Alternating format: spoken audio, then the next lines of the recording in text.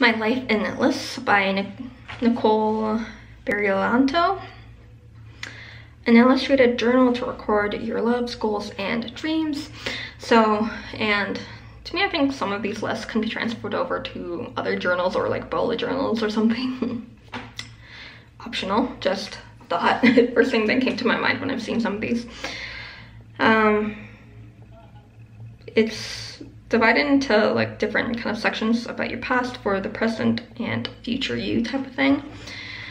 So achievements, milestones, favorite memories, 15-minute me time, jot it down, my gallery wall, I feel loved when, I'm grateful for, my short-term goals, my long-term goals, autumn bucket list, winter bucket list.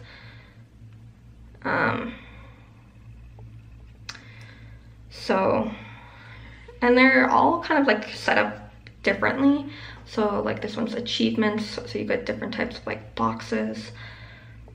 Challenges I overcame, so like arrows kind of like going up and down. And like you get some sort of like, some people enter our lives and change us forever. Who changed your life and why? So this is the people who changed me.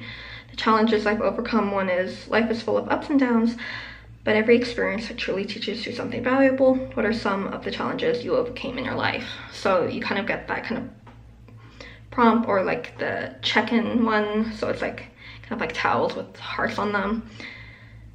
Check-in: currently I am reading, watching, listening to, and on whatever. Favorite quotes. So, and you get a whole different type of setup for a variety of different things. At the end you do get like full pages of like blank pages that looks like different sheets of paper.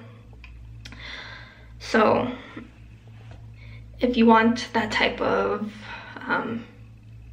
organization of lists, and you don't like the straightforward like one like point form, like 1, 2, 3, and you like that kind of idea of like the pictures and the organization of them in that type of idea, this could be a really nice book to pick up.